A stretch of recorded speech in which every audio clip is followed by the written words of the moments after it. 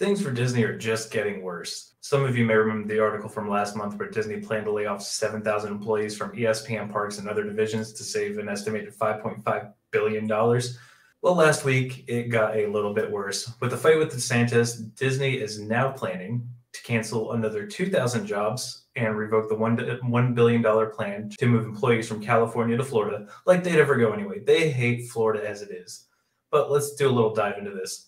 Walt Disney is scrapping plans to build nearly $1 billion corporate campus in Central Florida that would have has 2,000 employees, according to an email to employees on Thursday, against the backdrop of its ongoing legal battle with Florida Governor DeSantis. Disney Parks Chief Josh D'Amaro said changing business conditions prompted Disney to reconsider its 2021 plan to relocate employees, including its Imagineers who designed the theme park rides, to a new campus in Lake Nona. The company was expected to spend as much as $864 million on the project, according to Orlando Sentinel, on a campus that would have served as a base for Walt Disney Imagineering at the Disney Parks Experience and Products Division. Disney's decision to move the California-based Imagineering staffers across the country drew complaints from employees, many of whom said they don't want to move to Florida.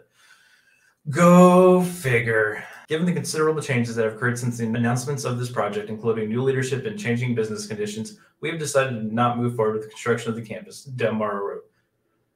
This was not an easy decision to make, but I believe it's the right one. And I wonder if it has anything to do with this. Disney is closing its immersive Star Wars hotel a year after it opened. Maybe it has something to do with this. The fact that you walk off a ramp and jump into a box truck for your immersive experience.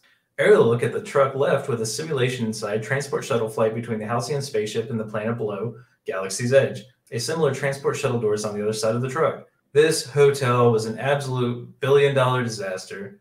We can thank Kathleen Kennedy for that one. So jumping back into the hotel closing down, in the end it was perhaps a galaxy too far. Walt Disney World's ambitious but ultra-pricey Star Wars Galactic Star Cruiser $1,200 per person per night hyper-immersive sleepover experience is being shuttered for good at the end of September, roughly 18 months after opening, the company announced Thursday. But maybe it has something to do with this atrocity.